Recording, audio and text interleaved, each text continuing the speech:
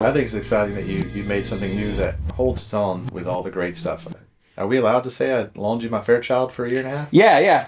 I wanted to say that. Yeah. I feel like I got one that's really good, and that's, you know. Yeah. They're all different. The thing about any old piece of gear, they're all so different. Yeah. I felt like I had a you know, one that sounded the way I thought they should sound, and you were able to make a new piece of gear, come in and just compression, take it from there and do your own thing with it. Magic fingers.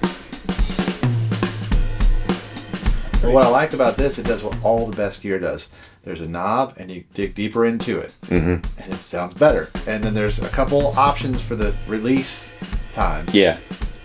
And that's it. And that's what's so beautiful about the piece of gear. And I think the best gear does that. And this is one of those pieces of gear you just kind of turn into, start doing something really cool, and then people say, you know what you're doing. And that's my favorite gear. And it sounds like those records I like too. You know, I love 60s, you know, American and British records. It does that thing, and it does it really well. And it does it in a way in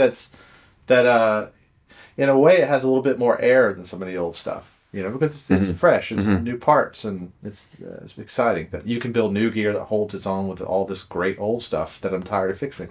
Right. The great thing about the RS660 is that it kind of works on everything. It's amazing how you really, with a good drummer and a good set, there's a lot of it's the drummer, of course, but and tuned pretty good, how big it sounds. Yeah. I got to meet Jeff Emmerich, who's one of my heroes, top 2 heroes of all time.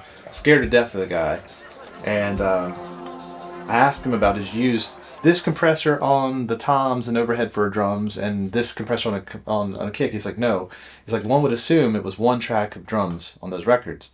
I was like, okay. He's like, one would assume I used one compressor. I'm like, okay. Yeah.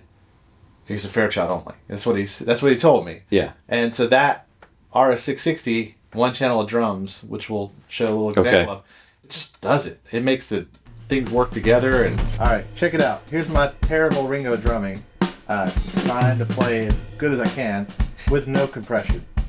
Now watch the magic of editing. It will compress.